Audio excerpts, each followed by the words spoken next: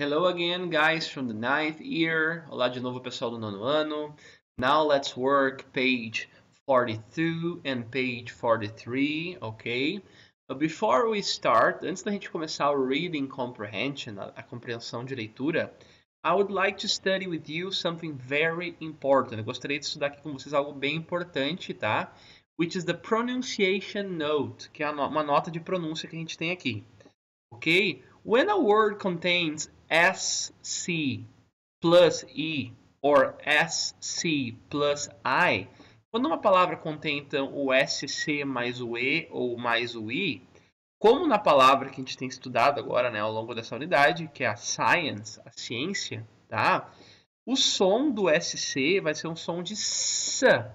Vai ser um som único. A gente não vai diferenciar o som do S e o som do C. Vai ser um som único. Então, repeat science. Science.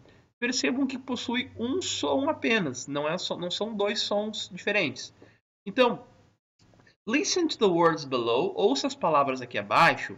And mark the ones in which the SC sounds S. Marque aquelas que o SC tem um som apenas. Só o som do S. Let's see. Vamos ver então. Track 8, page 42. A. Adolescent. Adolescent. B. Conscious. Conscious. C. Discipline. Discipline. D. Fascinating. Fascinating. E. Seen. Seen. F. School. School. G.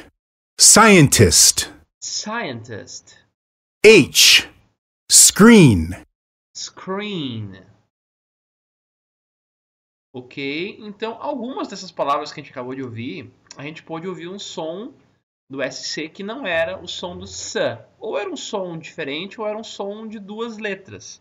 Ok? Então quais palavras a gente teve o som único? Adolescent, discipline, fascinating, seen, scientist. Tá, mas e as demais? Aqui na consciente, a gente tem o som de X, né? Conscious. Conscious.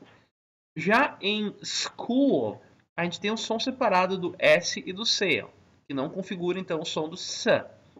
E no screen também, um som separado de S e de C. Tá? Então, essas palavras aqui são as que contêm o som S. Beleza?